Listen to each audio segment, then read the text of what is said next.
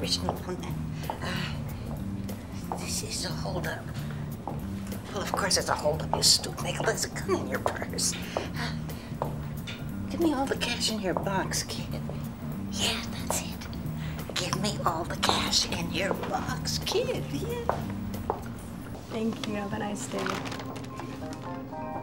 Hi, Mrs. Silver. Hello, Trish. Ready to scare off some mugger, I see. I'm getting ready to hold up the place. You're all my sausages.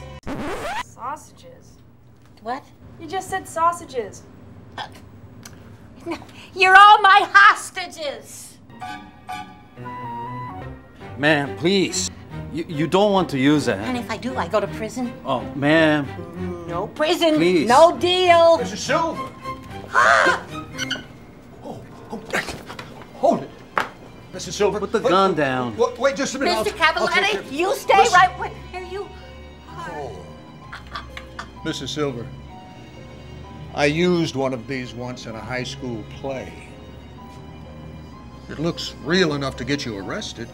I know. And maybe even a little time. I know. But what are you waiting for? Call the police. Mrs.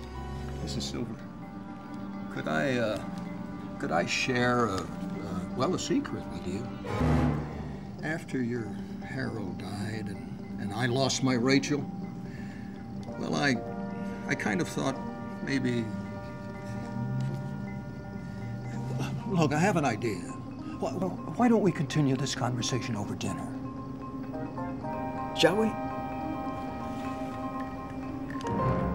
I can't. Why not? I'm going to be eating dinner behind bars. I know a special restaurant. It's Italian. Sits up on a hill. Overlooks the whole valley.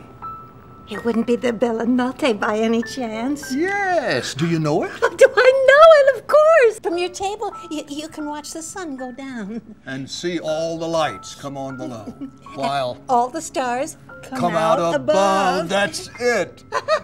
What are we waiting for? We'll be there in time to watch the sunset, won't we, Mr. Cavaletti? Tony. Lavinia. I know.